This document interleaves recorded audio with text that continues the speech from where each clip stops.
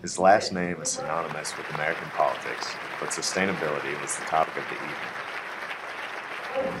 Right now we have a marketplace that is rigged to reward the dirtiest, filthiest, most poisonous, most destructive, most addictive fuels from hell rather than the cheap, clean, green, and wholesome fuels from heaven. Robert F. Kennedy Jr. presented the keynote address at the Frost Foundation Lectureship for Global Issues on February 24th.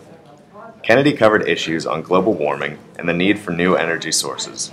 This isn't just about the destruction of the environment. It's about the subversion of American democracy. Wherever you see environmental injury, and you can see it all over this state, where government is, always virtually in cahoots with the polluters.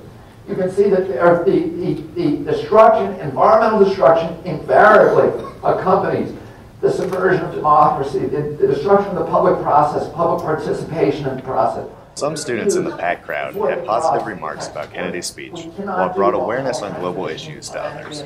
I came to the speech, obviously the name Kennedy is synonymous with anything American.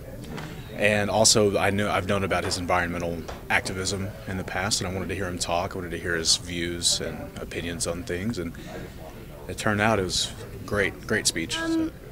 I guess I've always sort of been unsure about global warming, but it definitely brought my attention to a lot of things.